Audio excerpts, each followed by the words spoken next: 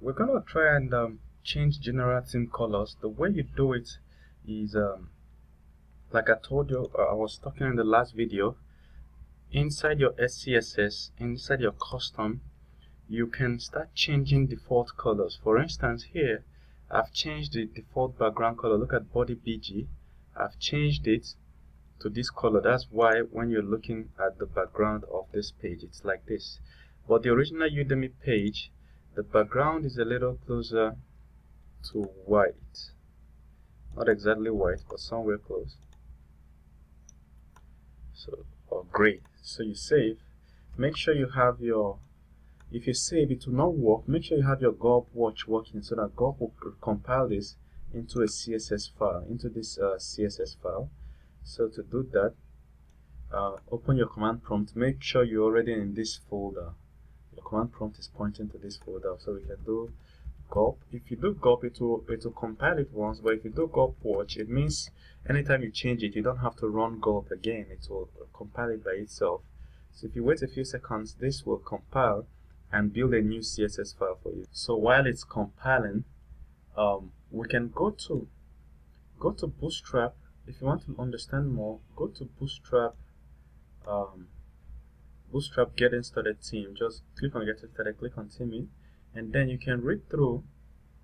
Look at what I just pasted there, background BG. If you look at this file, you see that this is just what I just did. Background BG. You can put the color, and then everything will not work unless you imported the SCS Bootstrap, the Bootstrap inside your node modules, the Bootstrap inside here. That's what we just imported here. And then you can start changing a number of other options. Like all these things didn't come from my head, it is all here.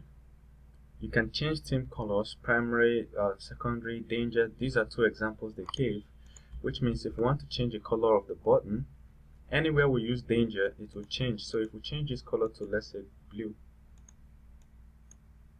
if we now say somewhere around here, if we change this danger and we return to our platform, keep your eye on this button, and also this background. I've changed this background, and so this background is changed a little.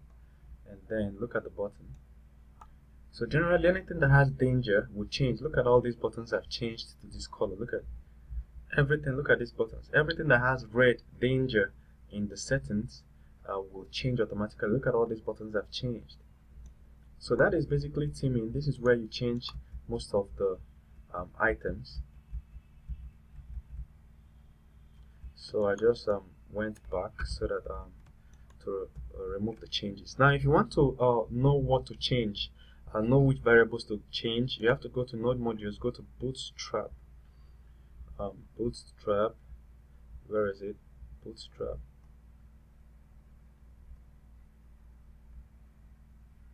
Then you go to SCSS, variables underscore variables.scss. So everything you see here, basically you can change it. If you're looking at this file, you see that it comes with this default flag. This default flag is the opposite of important flag. If you add important in any CSS property, it means that that must be implemented. But if you have default means that if there is no other overriding value, this is what it will use. So if we wanted to change this, we can just copy this to our SCSS file and start changing it straight up. So we can copy this to our file. So basically anything you want to change, you come here, look at it, copy it directly, then bring it to this file and run your changes. Paste it here, remove all the defaults, and start changing.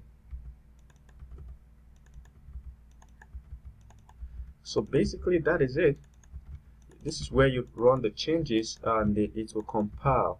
Now somebody might be wondering, what if I host this website? Do I still need Gulp? No, you don't need Gulp if you host the website. You never ever need Gulp when you host the website. So the reason is simple. Gulp will compile you the CSS file. The CSS file is all you need to host the website. So you only need Gulp during development. Alright. So these are gray colors. This is white color. These are different shades of gray. So if you just go to this file inside Bootstrap and you copy any default value you want, come to this file, paste it, and start adjusting it. Alright. As you adjust it, your Gulp watch we'll recompile it, and then you will see it in effect right here. So thank you very much. I hope this whole bootstrapping stuff made sense to you. Don't forget to get the source code from my GitHub repository. So if you go to github.com/daveozalo, that's my name, and then when it opens up, you can check for Bootstrap 4 Udemy clone. So once you get it, if there's any code I wrote that you didn't get, well, you can always copy from there.